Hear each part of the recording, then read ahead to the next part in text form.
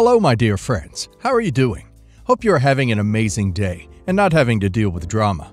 Ready for new stories I have for you today? Let's go to the first one. And don't forget to listen to the end of the story, guys, to hear my insights. Enjoy the stories, and don't forget to like and subscribe. And of course, don't forget to leave a comment. I, 44 female, have 2 children with my ex, 46, both 10 male. He cheated on me with his then affair partner, and they had 2 children, 5 female and 6 male, who he ended up marrying. Despite all this, me and my ex decided to be civil to one another for the kids' sake. We had an agreement that I have the kids during the weekdays, and he had them on the weekends. It worked reasonably well. He would often bring his other children when he would come to pick up our sons. They were good kids. His wife hardly spoke to me, but she was civil and she was good to my children, which was good enough for me. Last year, his wife died suddenly. My ex went into depression. My sons were worried about their siblings, so I spoke to my ex and he said they were fine. My sons asked if they could have their siblings stay over, and after asking my ex, he was okay with it. This started happening often, and it gave my ex time to get help with his depression. When I felt he was doing better, I started encouraging him to be with his children more, as I did notice his children were getting attached to me, which he did. But his children kept asking for their siblings and wanting to come back to my house. My ex suggested we take them out on weekends together, which now that I think about, shouldn't have agreed to. Now I got a job offer with better pay, decided to take it, but it would mean I had to move to the other side of the country. I told my sons, and they said they will miss their siblings and dad, but were excited about the move and change. They told my ex, and he got very upset with me and rang me and said I can't take his sons away. I said we can come visit when I visit my parents, but he wasn't listening and said his kids are going to be upset. I said I'm sorry about that, but he will have to deal with it. He called me cruel and heartless and then hung up on me. That same day, his parents called me and said I was selfish to take away the boys and that ex's other kids need a mother figure in their life. I told them I wasn't their mother, and they said they had been watching me with them and said I was doing everything a mother does for children. Then they threatened to take me to court for the boys if I go. Since then, I've had his family text and ring me saying I was selfish and cruel, and I need to step up. I feel so guilty. Am I the a-hole? Edit. I'm not in the USA. Also, English is not my native language. I only started learning it 9 months ago. So if I made mistakes, thank you for pointing them out, as I'm trying my best to learn all the proper grammar and spelling. I see that many are asking how I'm legally able to move without my ex's permission. It's because I have full custody. Him seeing them on the weekends was something we agreed to outside of court. So legally, I can move without his permission. His parents threatened to take me to court to try to get back custody. Well, OP's ex's parents don't run OP's life. He needs to accept it. OP's life isn't on hold for him. Those other 2 kids are not OP's problem. It's nice of OP to do what she's done. And now let's hear the community's opinion. Enthusiasm's Low 3388 says, "Not sure, but can you legally take your kids across the country and away from their father? Is your parenting agreement for your 2 kids part of the divorce settlement?" Boo Boo 97 says, "Not the a-hole for wanting a better job opportunity, but you absolutely need to get family court involved to adjust a current custody order, if there is one, or to get a new one put in place. If your ex has any brains at all, he's already got a lawyer and is preparing to file for custody.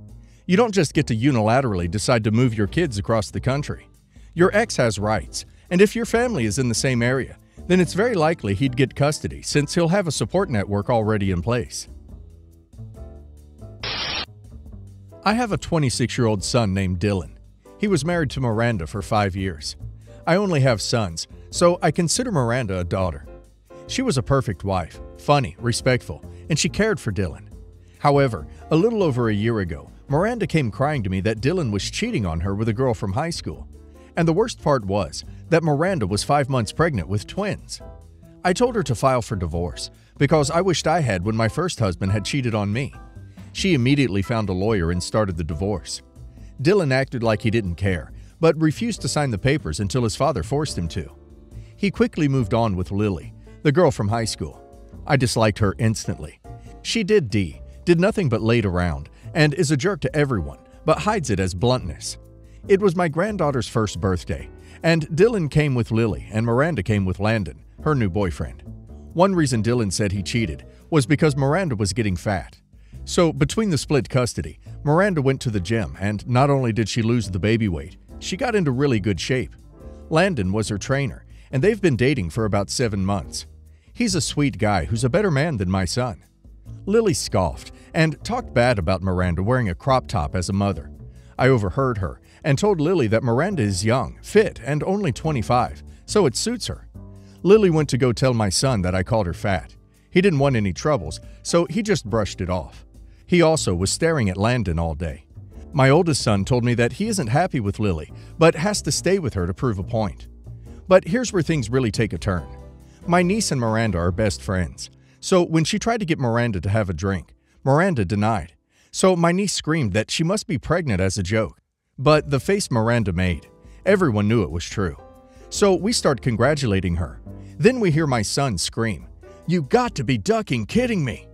Everyone stopped and stared at him, and instead of backing down, my son continued to yell about how she doesn't even know that guy, and that she's really throwing everything away for 2 minutes of fun. While he was screaming, Lily came up and punched Miranda. So my niece handled her, and Lily ended up going to jail. The party was cut short. But after everyone left, my husband and I found my son balled up on the couch crying. My husband grabbed him by his collar and said he brought this mess upon himself, and crying about it now shows he's nothing but a coward. He tried to explain that he knew he ruined everything, but thought he had time for a second chance. I said to him in the harshest tone that he was a piece of crap who I'm embarrassed to call a son, so he's getting everything he asked for. I then told him to get the duck out of my house, and don't come back until Miranda accepts his apology. My 3 oldest sons heard what I told him. The 2 oldest agree with what I said, but said that I could have told him that in a nicer way. My youngest said he was already at his lowest and shouldn't have said anything at all. I also heard that since Miranda decided to press charges, Lily is stuck in jail because my son refuses to pay her bail. Am I the a-hole? Necessary Shock says, I think your son needed to hear it. Was it an a-hole thing to say?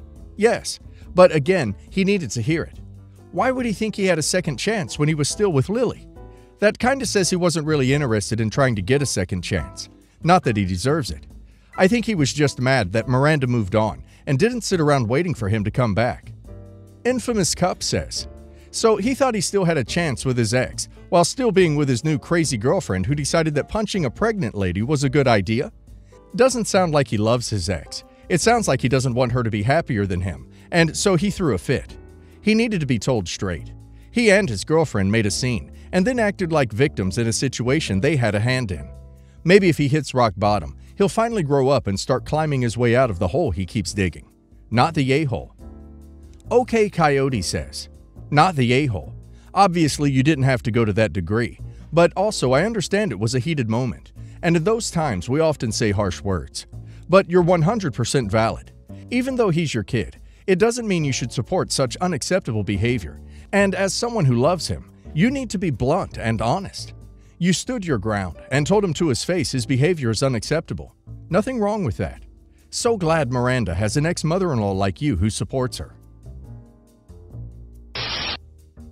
Since I met my husband, he has always gifted me expensive things. My husband has a job that pays him a good amount of money. Over the years, I would tell him that he doesn't have to keep buying me expensive gifts because we both have expenses such as a mortgage and other bills. I also gift him expensive presents that I save up to buy him. A few weeks ago, we welcomed a beautiful baby boy. My husband, a few weeks ago, before I had him, gave me a push gift. It was a huge Gucci bag, and inside was a Gucci tote bag. It was a very lovely bag. He said that the reason he got me that big huge Gucci tote bag was because I would need a big bag to carry around so that I could put the baby's things inside when I travel with him. I gave my husband a huge hug, and I thanked him. The gift to me was too much, but he kept insisting that he appreciates me and is excited for this journey we will both experience, and that he saw how miserable I was mentally and emotionally during my pregnancy. The next day, while my husband was at work, I took the bag out of the box to place it on a shelf next to my other bags. As I held the bag, something felt off. I noticed that the material of the bag was different. The inside of the bag looked a little off, and the handles of the bag felt like very bad quality, to the point where if I placed too many things in the bag, I'm sure it would tear. The bag also smelled different. It didn't smell like leather to me. I quickly went to the Gucci website and looked for the bag. The bag is on there, but as I compared both bags, I came to the conclusion that the bag was fake. I still tried to give him the benefit of the doubt by looking for an older version, but everything still points to the bag being fake. I began to wonder why he would buy me a fake bag. He didn't have to get me anything expensive. I made that very clear to him many times. Later that night when he came home, I asked him where did he buy the bag at. At first, he said the actual Gucci store. I kept asking him if he was sure a couple of times. He then told me no, it was eBay. He said he got it for a good deal. I quickly told him the bag was fake and that he should try and get his money back. He angrily said he was offended and that eBay authenticated the bag, and how dare I call the bag fake. I showed him the pictures, and he just got even more mad and called me ungrateful. I even compared it to another Gucci bag that I have and showed him how the material is different. I also explained to him that if he paid a lot of money for the bag thinking it was real, then he got scammed and should get a refund. He paused for a second and took the bag. He keeps calling me ungrateful. So am I the a-hole because I keep questioning if the bag is fake? Well, the worst part of this story, in my opinion, is that OP's husband lied to her. Lied in her face and didn't even feel ashamed. That's really not good. I don't know if OP's husband really got scammed, or if he bought knowing it's a fake and tried to pass it as genuine, but he got angry because OP called him on it, and he was embarrassed. I personally would rather get a Walmart bag than a fake bag. Buying or wearing fake is really not good. If you can't afford it, don't touch it. And now let's see the community's opinion. Royally Okie says, "Not the a-hole. You were obviously more worried about your husband getting ripped off than you were about receiving an authentic bag. Hopefully your husband will calm down and see you are simply concerned, not ungrateful." Forward Squirrel says, "Not the a-hole. If he got it from eBay and it was authenticated, he should have received papers stating that. Sounds like either he knew it was fake and is upset you caught him in a lie, or didn't know and is embarrassed about getting scammed. Either way, it was reasonable for you to question him about it once you realized it was fake, because either he lied to you or he needs to get his money back. If he lied to you, why should you be grateful? If he got scammed, he should be grateful that you noticed right away so he can try to get his money back." I, male 31, own a franchise coffee shop which I also manage. I have a university degree, but no interest in pursuing a career in what I studied. I'm not living off my parents' money. I'm living off money from my great-great-grandfather. I bought the coffee shop because I liked working in one when I was in college, and I like providing a good place for people to work where they're not expected to put up with any crap from customers.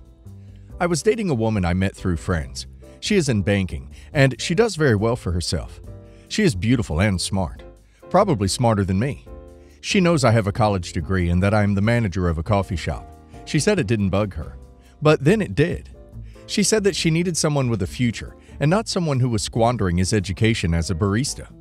My family never discusses money with people. It gets awkward. We also don't splash it around. But none of us really need to work, or get educated really. My little brother always joked about just buying a villa when he got his trust fund, and laying in bed while sturdy women rolled him around with kayak paddles so he didn't get bed sores. He got his teaching degree and is happy as an elementary school teacher. Anyway, she broke up with me because she didn't see a future where she was the breadwinner and I stayed at home with the kids. I said I understood and let her go without much of an argument. Then, about 18 months later, I met a woman at work. She is a regular and she is perfect. She is a law student. She started late after serving in the military. We're getting married this summer. I invited my friends, obviously, and it got back to my ex that I was getting married. She texted me to congratulate me and ask if I was registered anywhere. I told her that I appreciated her congratulations, but that if she wanted to gift us anything, she could donate to the SPCA in our name, since we didn't really need anything. She said I should swallow my pride and just accept a gift from an old friend. I told her that anything she chose to give us would be welcome, and that we would be thankful. I guess she went to my friends and found the registry. She texted me again and said that my registry was ridiculous, and that I was greedy asking for such expensive stuff. I told her that my mom had done the registry, and that if she wanted, she could just put money towards one of the gifts. A week later, she came by the coffee shop and had a printout of some stuff. She asked to talk to me privately, so I took a break and sat down with her. She had printed out screenshots of my registry with most of the expensive gifts already taken. She asked me who was buying all of this stuff. I said it was just friends and family. Then she pulled out a bio of my grandmother who she had met when she was visiting Florida. She asked if it was the same woman. I said yes, but please don't go telling people about my family. She kind of lost it.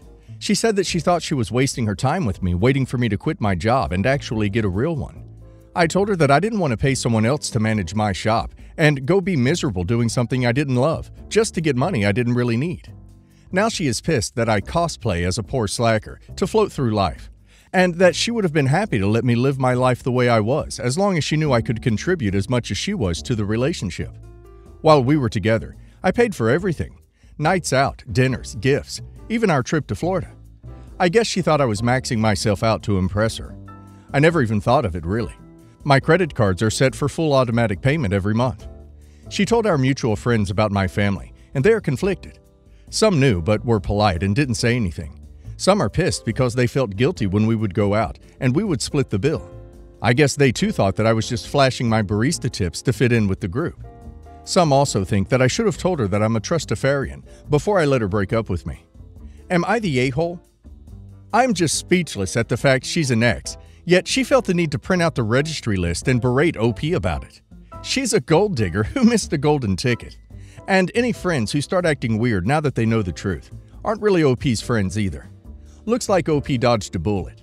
And now let's hear the community's opinion. Tasty Donut says, not the a-hole. I can see that she wanted to be with someone that would be putting equal into the relationship. I think that's fair enough. But if she did think you were maxing yourself out on credit cards, why not say something? But then contacting you just reeks of she thought she was the best thing you were ever going to get, and wanted to buy you the most expensive thing on the list to feel good about herself, and then saw these expensive gifts. Then she became a gold digger because she couldn't leave it, and said she would have stayed with you had she known. I think your instincts knew she wasn't the right person for you, and that's why you never told her about your money. Panda Lennon says, not the a-hole. She not only sounds like a gold digger, but the fact that she dug to find out more about your financial situation way after you split up and are engaged is pretty crazy, to be honest. Definitely dodged a bullet. But congrats, and good luck on the marriage. Sugar Eyes Me says, not the a-hole. Gold digger is mad that she missed her jackpot.